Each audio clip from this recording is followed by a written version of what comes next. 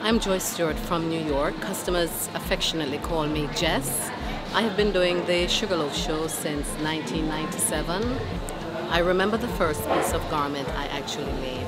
A nightgown. I cut the bottom off. It had beautiful pin tucks, and I thought I'm gonna put elastic in the waist and rock it with my jeans. And Mom is saying, no, you can't wear that outside.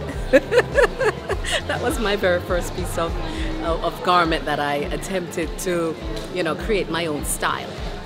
My work as clothing that really fits and flatters the body. Because I do sizes extra small to 3X, I really embrace the body. And even look at what I'm wearing, Yeah, fun pieces.